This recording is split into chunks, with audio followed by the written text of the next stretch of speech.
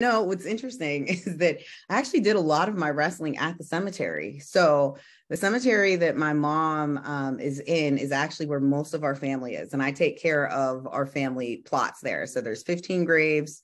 I would walk there every day. And, I would just go and be like, she's not supposed to be here. And it comes back to, but you won't be who you're meant to be if she is here. And that was the space that I had to stop and say, okay, because I knew in that moment that what happened, it didn't happen to me. She didn't die just for me.